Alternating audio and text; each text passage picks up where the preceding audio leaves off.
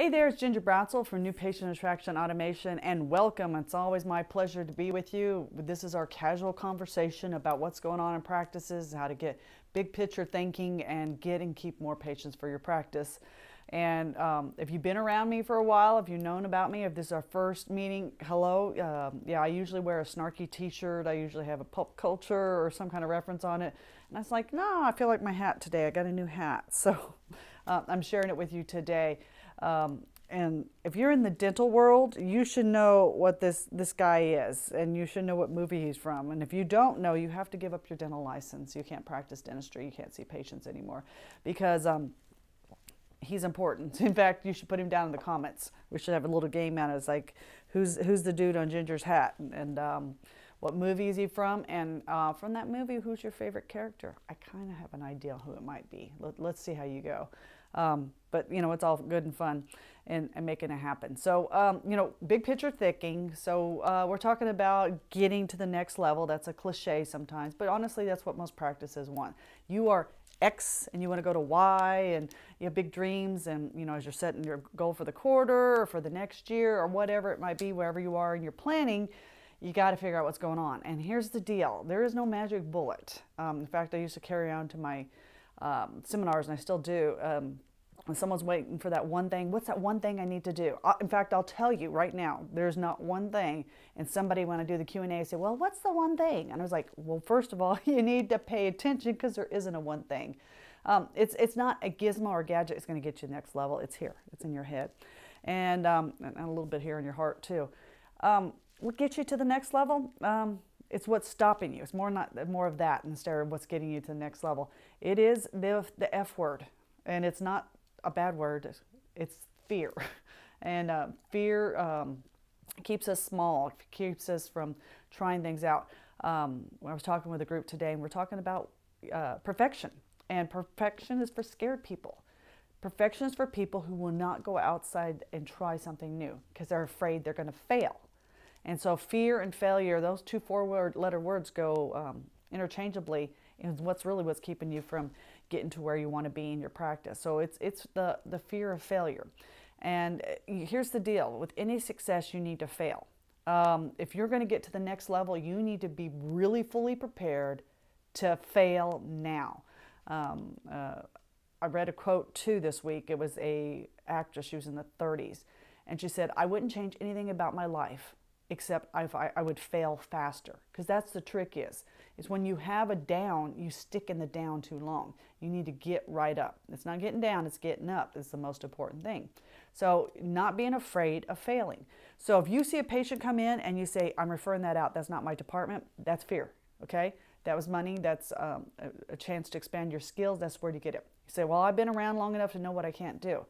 That is fear. You're too comfortable. And so, you know, if you're not comfortable, challenge yourself in the area of your dentistry. You've got to push yourself and not be afraid to fail in other parts. And that's your business. And that's taking risk and making things happen with the understanding it could fail and probably is going to fail. You know, Edison said, I didn't find a way to invent 1,000 failures to get the light bulb. He found 1,000 ways not to build the light bulb. So fear is to move you through. You've got to pass through it. You've got to be willing to fail. And it's just part of the success process because you've got to give up that fear and be prepared to fail now with the understanding it is an exchange for potentially getting to a different level that you would never get through. It's the dip. It's what you got to jump through to make it happen. So how do you can manage your fear, and you can and limit your fear and your failure, I should say, too. So let's talk about it. Not in your dentistry. I'm going to pull that out for a side, but I've already challenged you on that thought. So you need to try marketing you've not tried before. You've got to try to go after patients you haven't gone after before. You need to hire people that are outside your normal typical. If a practice has been around for a long time, every employee, if I go through and do our assessment, we have a quality assessment for good match for employees and what we're looking for to get to the next level. I can guarantee you every one of your employees fits in this little tiny bubble. They're all the same because you're afraid to hire out here. This scares you. It challenges you. And we need to make sure you're in the right place. So fear of hiring, fear of doing marketing that you haven't done before, fear of offering services that you haven't done a lot of before, and you won't go get the training or the practice you need to do, so you don't talk about them. Fear from changing your hours and afraid of what people are going to say. Fear from being a little controversial, something you really feel adamant about, but you're afraid what everyone's going to say about it. All those things are fear, and you think you're going to fail if you do it. You need to get out of it. So again, how do we manage fear, and how do we manage failure? Well, like in marketing, we can test. So if I want to try something new, I can minimally test. I don't have to send it out to everyone in my community, 100,000 people, 10,000 people. So I can do through Facebook, I can change little things and test different offers and see how people respond to them. And I can keep tweaking them and tweaking them. I had an office that had a great idea.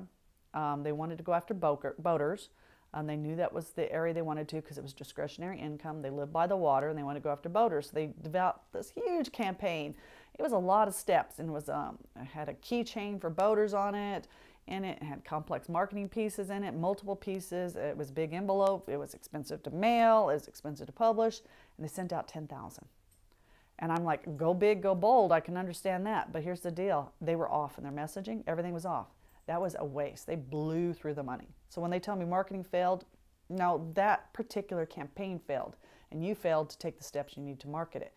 We could have sent that out in different capacities and see if people are going to resonate with that before. And once we get some successes on it, then and tweaks, then we scale up and make that happen. So that's the leveraging part of it. So it's going forward, trying out somebody, maybe it's a part-time. Like I need another hygienist, trying to find someone part-time and see if that works on it to do it. But when you go in, here's the deal too. If you are afraid to do it and you don't give it your all and your heart's not in it, the world, universe smells that, just like a dog, it's going to fail too. So you got to be really committed to it. And when it fails, because it's going to, at certain points, they all fail, it's not 100% failure. There's parts of it that failed. So what are you going to focus on? What are you going to tweak? And you're going to do it again. Just like kids, when they take those first steps, they figure out the second time after they face plant or hit the coffee table what they're going to do differently, and keep going and keep going. So don't live your life like a toddler who would never get up and walk. That's impossible. It's not in your nature. God didn't make you that way. He meant for you to go out and try things and new things. So don't get comfy. Don't get complacent. Don't be afraid to fail. If anything, fail faster and get up faster. Leverage the way you do it, so you can do it in stages and test it and tweak it and go back before you go and do these other things. But be prepared to fail. It's just part of it, and let the fear to go for it. It's part of the success process. It's not who you are. It's not anything indicative of you. It's just part of the process. And the best people in the world have failed miserably, and they keep going. They keep going. So that's who I want for you this week. So don't be afraid to fail. Welcome it in your life and just move through it faster. Hey, this is Ginger Bratzel, where we talk about big strategy thinking, and it's always my pleasure to come with you. And again, don't forget to put in the comments, share what you thought of this week's tips and strategy, and also tell me who this guy is and what movie, and I want to hear what your favorite character is from that movie. And we'll talk really soon. We'll give you more stuff, more goodies next week. Take care. This is Ginger. Bye-bye.